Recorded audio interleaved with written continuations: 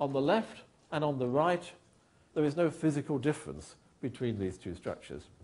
There is no reaction happening here. There is no change in the molecular orbitals happening here.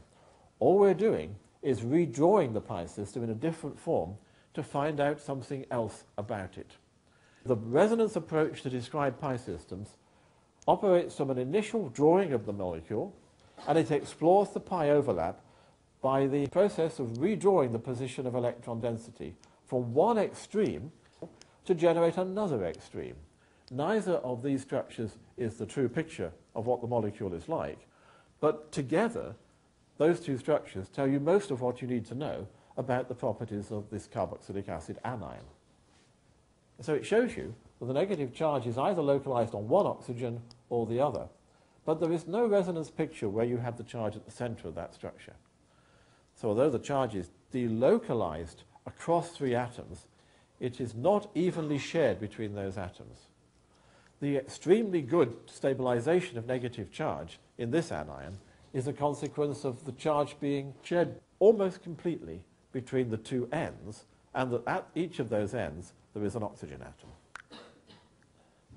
In order to visually represent that process, we write a different type of arrow between the structures that we're comparing. If structures are related by this analysis of resonance, then they correspond to the same molecular orbitals. So that's the test.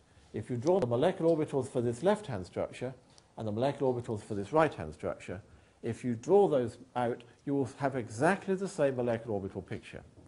If you sketch the energy diagram, it will look the same.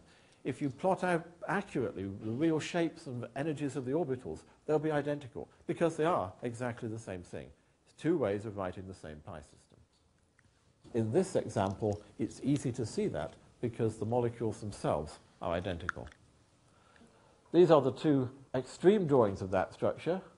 They correspond to a delocalized pi system, but what you know extra about that, now you've mastered the resonance analysis, is that the negative charge is shared between the two ends and not localized in the middle of that structure. You would not know that if you just thought about the overlap of the p orbitals. We could write the structure with an O minus position, or we could write the structure with the charge at the other end of the pi system. So that would correspond to a C minus type of situation. So it's the same conceptually, but when you look at these two structures, clearly as images that describe the pi system, they are different. Resonance forms do not need to look identical to be valid. And if they look different, then they must contribute differently to the true picture. And conversely, if they look the same, then clearly they're equally valid because they are the same thing. So what is that test for what is a valid resonance form and what is an invalid one, and how does one apply that test?